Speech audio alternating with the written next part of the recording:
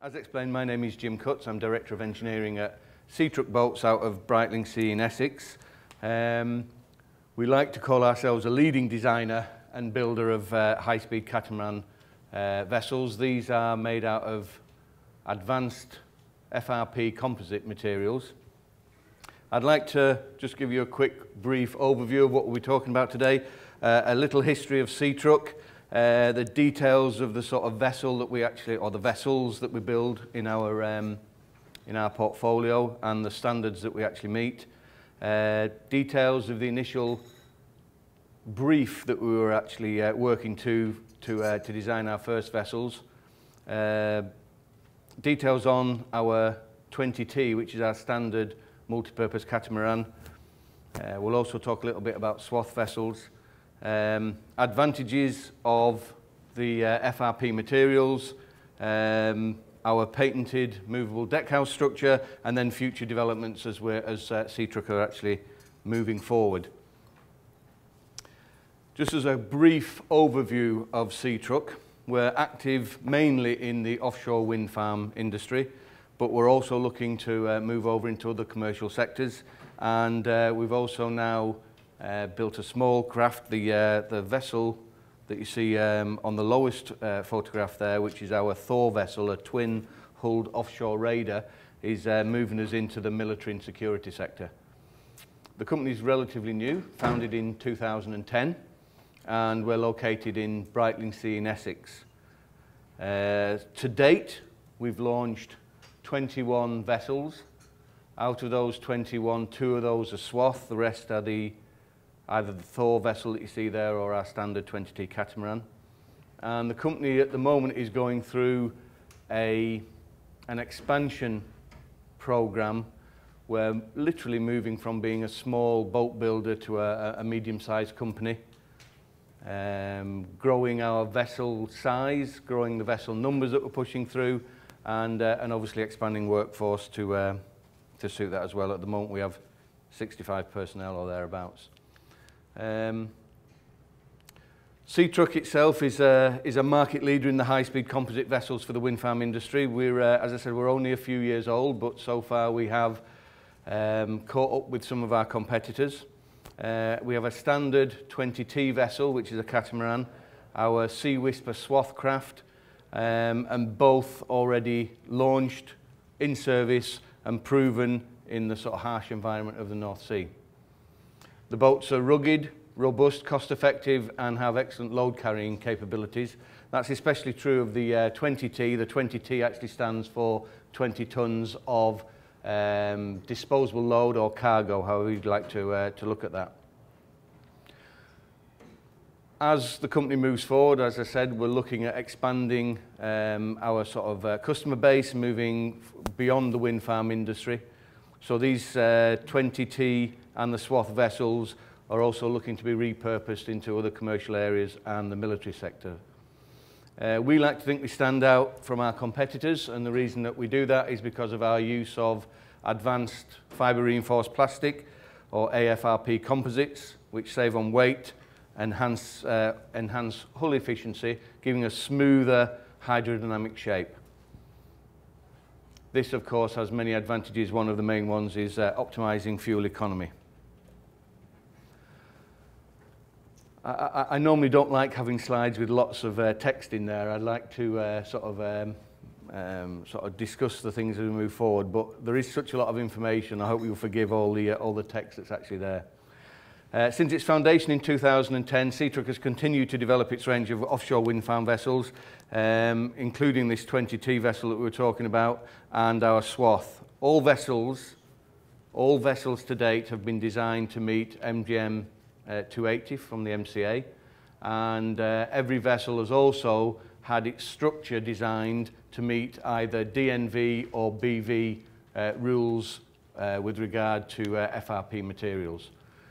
In 2013, CTruk launched the Seawind Challenger, which was our first fully classed 20T vessel.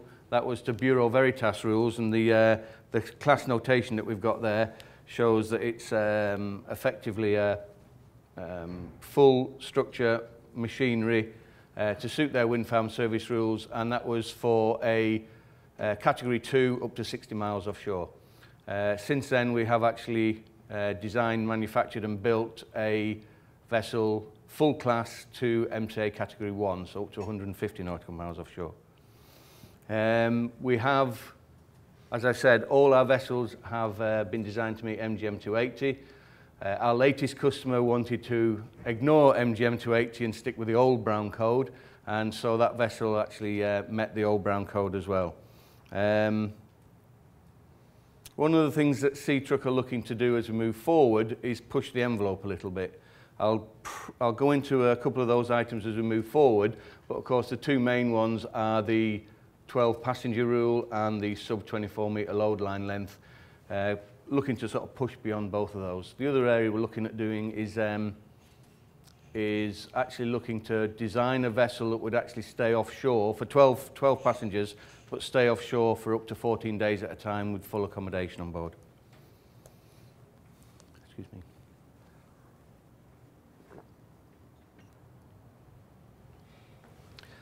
Okay, CTruk itself, the first vessels that we actually manufactured basically had innovation at its core. The company was actually born out of frustration by the owners of Seawind, which we would call our sister company.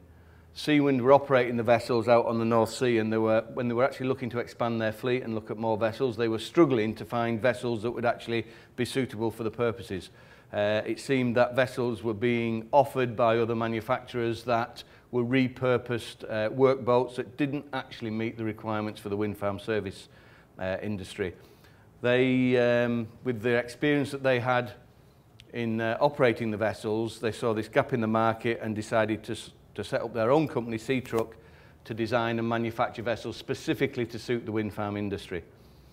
The first brief, if you like, for CTruk was to create a flexible multi-purpose vessel that was suitable for the requirements of the wind farm industry, but offering a stable platform, a higher payload capability than competitors, a large fuel carrying capability, and to carry the 12 technicians in relative comfort, and also at the same time to carry some sort of deck cargo. The CTruk 20T was born, and the choice of these resin-infused composites over the aluminium was an easy first decision. With regard to innovations, CTruk designed and developed the vessel to try and stay ahead of the competition. The standard 20T is capable of operating with a single person. So if there's ever a minimum crew of 2, if there's a man overboard situation, we have a remote operating station which can be taken from the wheelhouse. The captain of the vessel, the operator of the vessel can actually go to the side of the vessel, operate the craft purely from this remote station, and effectively sort of come alongside and recover any personnel in the water. The big issue, of course, for the wind farm industry was to carry cargo, so we looked at a 20 tons payload capability. Refueling is a big issue on the wind farms, so we were looking at large fuel capabilities. We take 16,000 of litres of fuel on the 20T, and then be able to utilise the vessel in a different number of roles. Obviously, carrying 12 technicians out to the wind farm is the most important role, the primary requirement, but there are also requirements when generators and other equipment needs to be carried out or back from the wind farm as well. So we developed this movable wheelhouse system which allowed you to reposition the wheelhouse and the deck house on the vessel itself. So it essentially had a 3-pod system where we have a wheelhouse, a passenger pod and a galley pod at the back end.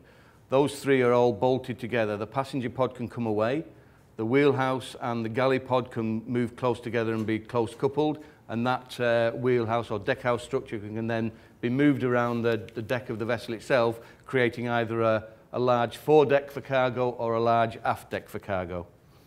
The other issue that we were trying to do with regard to using composites is to make a very lightweight vessel so that we could essentially have a smaller prime mover and become more fuel efficient than competitors as well. And then of course this other issue was to carry the technicians in a relatively nice, comfortable environment. And our tagline was born. We were looking to offer a safer, better, faster, more cost-effective vessel. Now this is where the technology fails me, so please just give me 1 second while I find the video. Here we go.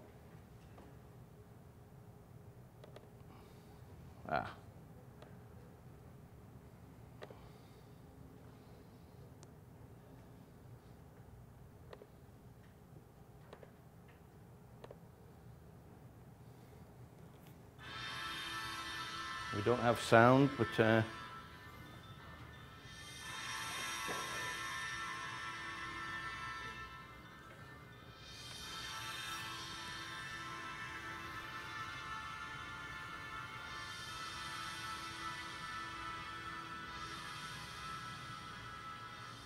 saw a very clear gap in the market, having had experience working on the Gunfleet Sands, that there was a real need for charter boat owners to have the most flexible boat that they could get. And as a naval architect, it was fantastic to be able to go out to an offshore wind farm and understand what makes these boats tick. And we took that knowledge, and I think there were really 4 key things we were looking for. The first one being safety. So we looked at the different vessels, and we came up with the CTruk vessel, who actually have this excellent manual board system where you have the vector system. So that means the skipper don't have to stay in the wheelhouse and actually steer the vessel to the casualty. He can actually go outside the vessel and then actually control the vessels from outside at the same time where he actually pick up the casualty. And that's a brilliant system. So that was one of the main factors to buy the vessels actually. The boats have to operate with 2 people aboard at times. And it struck me that if someone went into the water, there would be 1 person left on the boat. How would that person get the other person out of the water? And that led us to develop and use water jets, and ended up choosing Rolls-Royce. And the reason we chose Rolls-Royce was their vector stick control system. The skipper can focus on all the other things he has to be doing, worrying about the crew getting off between the boat and the transition piece, talking to the marine coordinator on the radio, working out where he's going next. It becomes second nature to control this boat. The jets operate via 2 levers. One is your throttle, and the other one basically is your tiller. You flick a switch and the throttle then becomes a joystick, and the boat will go wherever you put it. So if you want to go sideways, you put it to the side you want to go and she goes. We ended up choosing composites really for several reasons. One is it drives out weight, but the other thing it gives us is a very tough structure. It's a workboat. We have to come up against steel structures, and it's got to be tough. And resin infusion, which is the method we chose over aluminium, gives us the lightest, toughest, most cost-effective material. We're probably 5 knots faster than our aluminium competitor. And significantly, we use about half the horsepower of an aluminium boat. It makes it a much more cost-effective boat. A lot of the vessels you see out there are with very big engines, and they burn a lot of fuel every day. Where we come out actually, and we've calculated up to 400 pounds a day, we can say, compared to a normal aluminium vessel. We don't have to go in and refuel as often as the other vessels. We have actually recognized that we can refuel twice as many generators as we were used to do with our other vessels. So that's a big advantage for us and as well our customer. She's got so much power that none of the tides will cause her a problem. All round, she's probably the best equipped and power to weight ratio boat that there is. We go out faster, we go in faster, we move between the foundation faster. So you save an hour in the day, and that means that you can work an extra hour that day. And again, to the customer, they will get more out of it. When we looked at the competition, working on the Gunfleet Sands, the reason we got the opportunity to come in was none of the vessels on that site could do the job that we ended up doing, which was to carry a 3-ton generator. And it seemed to me that there was a gap in the market, specifically for charter boat owners. These are people who are going to buy a boat. One day it's going to do a particular job, and then they'll need to move to another client to do another job. And it was really important that we gave them a vessel that could meet all those needs, that was as flexible as possible, and that could be as competitive as possible. Well, the CTruk is just so versatile. It's a working boat, and one day you can carry huge amounts of bulky and heavy gear in one configuration. You can come back in a couple of hours work, you can change the boat, so the next day you can take out 12 engineers ready to go up the towers with all their gear in perfect safety and comfort. The modules that we put on the back can be for fueling. We can carry a huge amount of fuel, or some days you require to have the foredeck clear so that we can use the cranes that are all fitted to the wind farm. You can offload and load in various places. It's just such a versatile boat. We never know what's around the corner, so you can say one contract we have one task and another contract we have another task. So actually with this flexible system we can rebuild the boat within hours. So instead of the contractor having to rent in make 2 boats, they can actually use our boats for a different purpose from day to day. So one day we can go out with passengers. The day after, if it's needs for survey, we can actually go out and do the survey the day after. In that way we are more cost effective for the customer. I think for the charter boat skipper, there is one choice now. Is it with a boat that do just one job, maybe carry 2 or 3 tons, or is it with a boat that can do a whole number of jobs, carrying some 20 tons, and actually saving the client £400 a day? So for similar money to the aluminium single role competitor, we can save the client money as well as offer a much better service, a much more cost-effective service.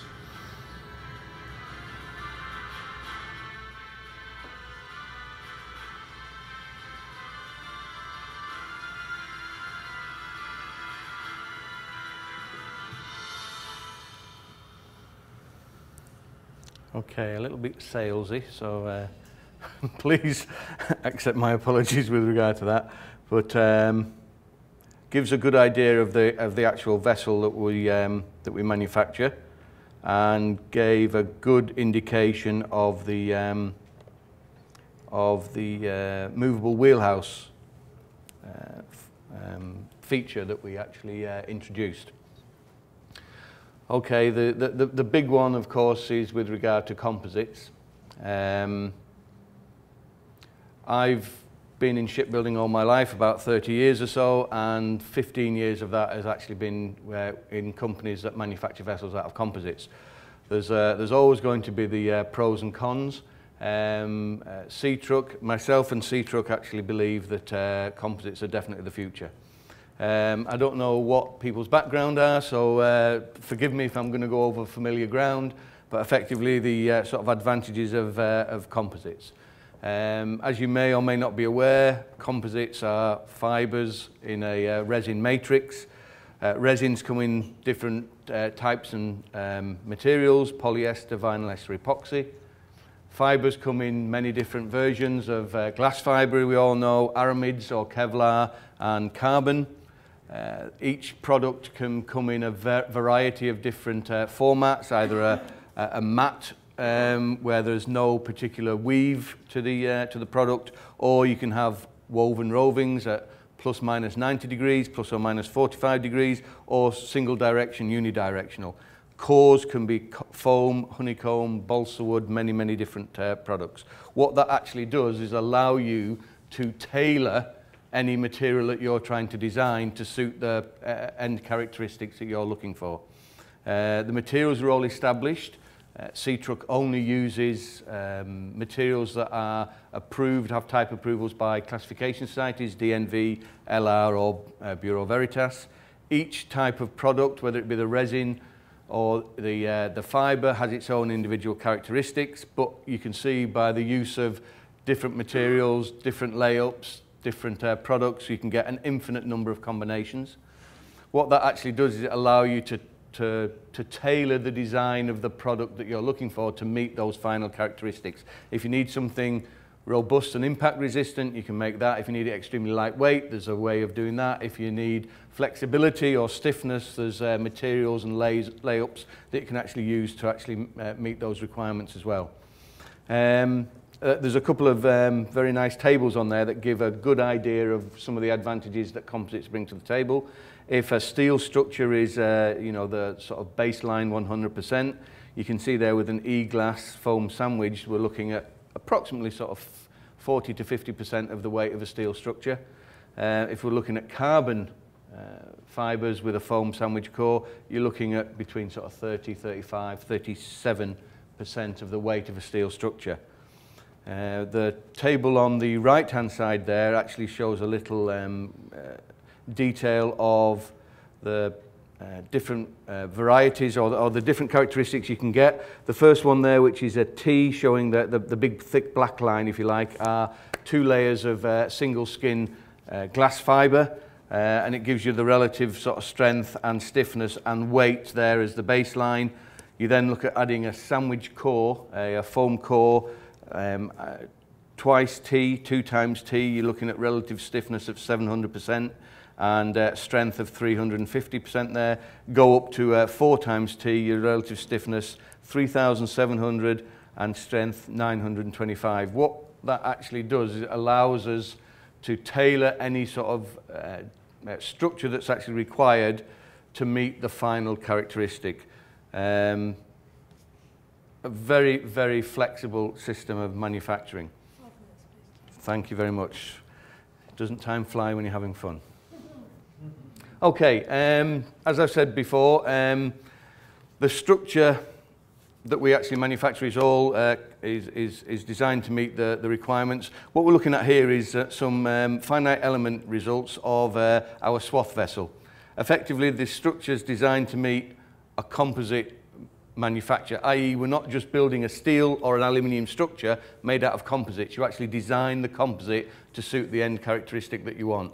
So you may see a sandwich structure that doesn't have all the stiffness that you would expect to see on a steel or an aluminium bulkhead. Materials constructions designed to meet classification rules. As I've said before, we meet DNV and Bureau Veritas. Actually, the structure we've actually got now meets both of those classification rules. We choose to go with Bureau Veritas under full class purely because of the relationship we've built up with those people as we move forward. Again, this is the swath. It shows the bulkheads throughout the structure itself there, and the photograph in the bottom right-hand corner there actually shows the vessel under construction. Materials designed from first principles. When you actually design structures to classification societies with composites, you have to prove that you've actually met all the factors of safety and requirements of the classification rules. That then has to be proven by testing of the product itself. So you design it, you get it approved, you test to ensure that your product is actually meeting the minimum standards that you've actually designed. We use resin vacuum infusion. I'm assuming you all know, but if not, effectively you lay up your laminate dry, you put a large bag over it, you suck the air out under vacuum, and that vacuum pulls resin in that's actually pre-mixed to wet the entire structure out. That has some great advantages over the old techniques of hand laminating, where a guy would turn up with his cloth and his bucket of resin and his little roller and he'd roll away. Effectively using resin infusion, once you've got your design of your product finalised and proven through testing, classification societies, the shipyard itself, all industry recognise that that is then a repeatable process. Put the same resin in, put the same base materials in there. A vacuum is a vacuum is a vacuum. So once you've pulled it through, effectively your resin content, your fibre to resin ratio is repeatable. It's the same every single time. The material thickness is exactly the same, and your material characteristics at the end of the day are exactly the same. So you've got a repeatable process time and time again. Okay, I'm not going through that.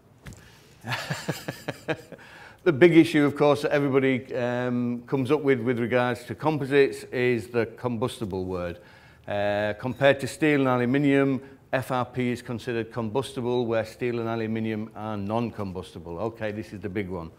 There's no denying that that's the case. There is research going on at the moment, of course, to look for non-combustible FRP products. Whether that's using special resins or other products remains to be seen. There are some low flame spread products at the moment. Phenolic resins do that job quite well, but they have some issues with regard to strength, etc.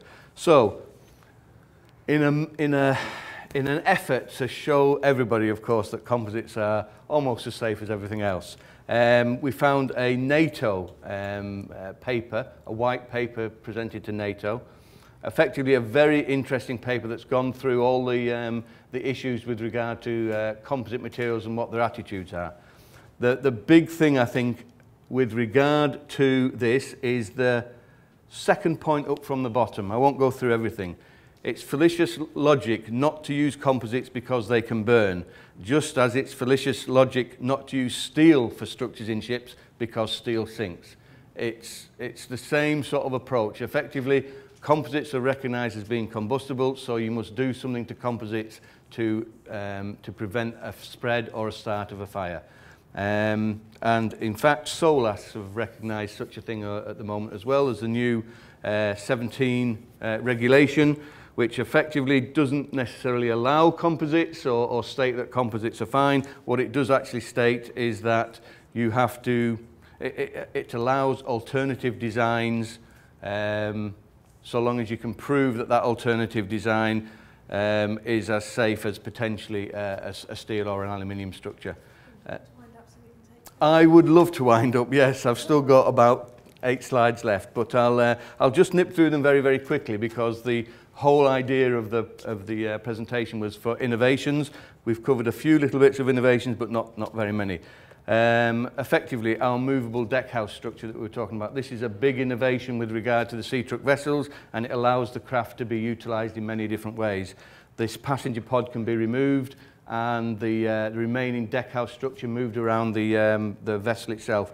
If you look at the big photograph there, on the deck of the vessel you can see a number of white circles. Those are tie-down points which are used to load cargo and to strap cargo down, but they're the same points that are used to bolt that structure down, that deckhouse structure, as you move the structure forward and aft.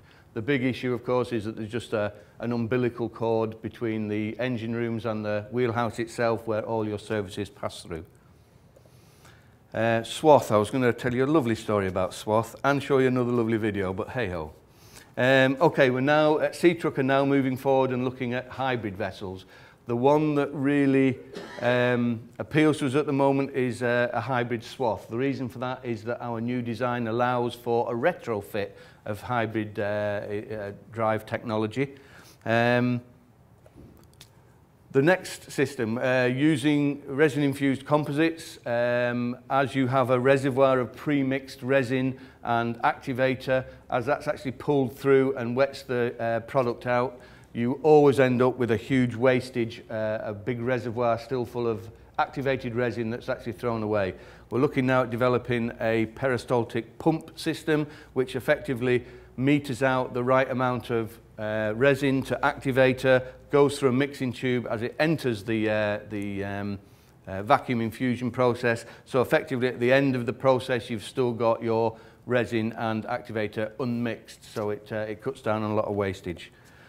Future developments, basically going bigger and looking at pushing the envelope with regard to UK and German flag authorities with regard to the 12 passenger rule and effectively the 24-metre load line length rule, so that we can look at vessels which would carry more than 12 packs out to a wind farm on a daily basis, or potentially a larger vessel that would carry 12 passengers for prolonged periods, i.e. 14 days offshore.